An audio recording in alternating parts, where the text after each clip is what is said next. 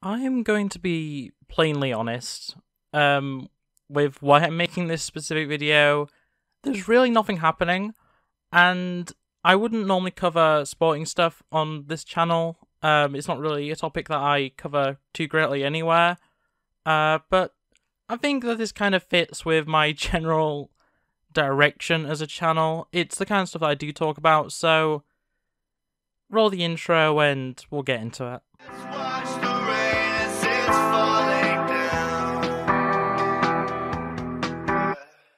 Greetings, lovely people, and as I'm sure many of you are already very aware, the Olympics are on.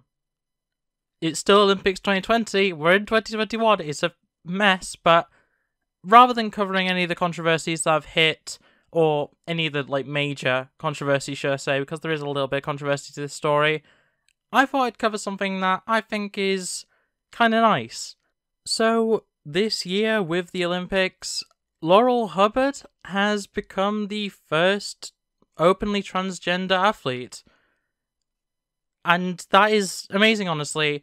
She represents New Zealand in weightlifting, and I just think it's really cool. It's because of a change that happened in 2015 to the Olympic rules, which basically allowed that as long as trans people of any gender are able to meet certain requirements, they're able to compete in their chosen gendered group. So, in Laurel's case, she was able to pass the steps that were in place and was able to compete as a woman, which is a huge step forward for trans sports. And I'm not someone who is too fussed either way on the subject. It's not something that I have a strong opinion on.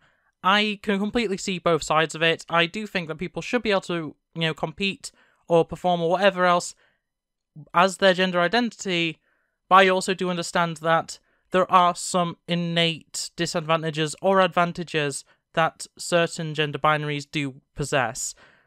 I don't necessarily agree with either point of view. I'm kind of neutral on it all, but I still think it's a really good thing that it's actually happening. We're actually getting trans athletes in, some of the biggest events of the world, the Olympics.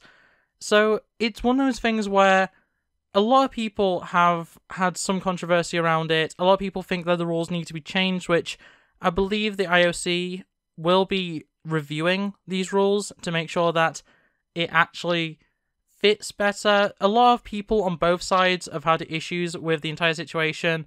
A lot of pro-trans groups are very against the idea that it's based on testosterone levels, but at the same time, just during this Olympics, there have actually been two cis women, so non-trans people that were born as a woman, who were actually not allowed to compete due to their higher than normal testosterone level, which was completely natural, but it did mean that they weren't allowed, because of these rules, to compete.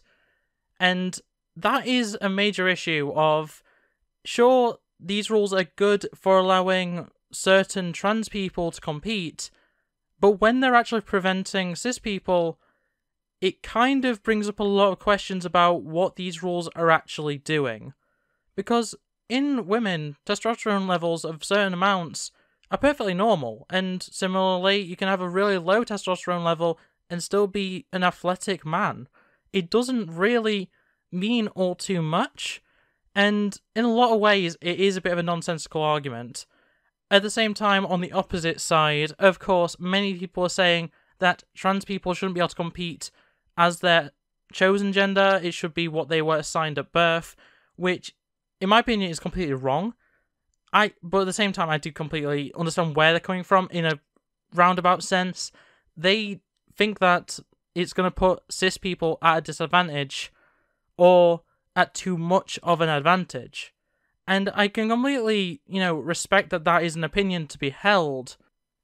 But at the same time, with how varied athletes can be, regardless of whether they're cis or trans, surely it doesn't really make too much of a difference if there's also trans people competing. Especially when, historically, we have seen very few instances, beyond a few extreme examples, where trans athletes have hugely outperformed cis athletes. It just doesn't really happen, especially when, according to a number of different tests and a number of different experiments and stuff like that, we've actually found that the disadvantage you actually get from transitioning kind of counteracts any advantage that it may have had initially. And that's the key point. By transitioning, the body does change in a way which will bring you much closer to your actual identity.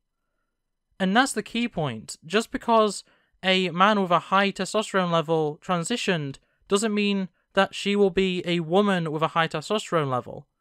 She's more likely to have a pretty average testosterone level that is comparable to most women. And sure, that's not a rule, that's not a guarantee, but it is something that's worth noting. Now, so that I don't go off on things that I'm not all too confident on, I am going to leave it there. This was a topic I really wanted to discuss, even though, as I say, it's not really something that I'm all too knowledgeable about. I just thought it was interesting, and just a nice bit of history to come out of this Olympic Games in a year that's been an absolute mess for all considered. And yeah, that's going to be it for this video. So if you liked it, make sure to like it, subscribe if you're new around here. I make videos like this almost every week, I try at least. And if you ring that bell, you'll get notified every time I upload. But otherwise, that's it from me, and yeah. Bye!